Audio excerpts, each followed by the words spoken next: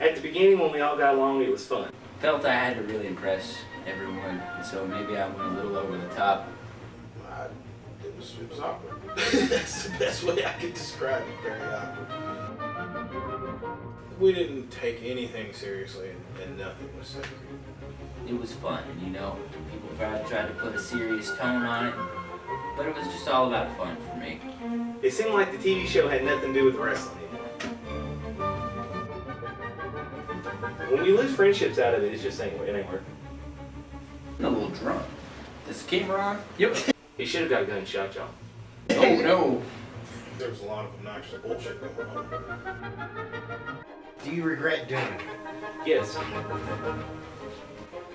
really don't have that many bad memories.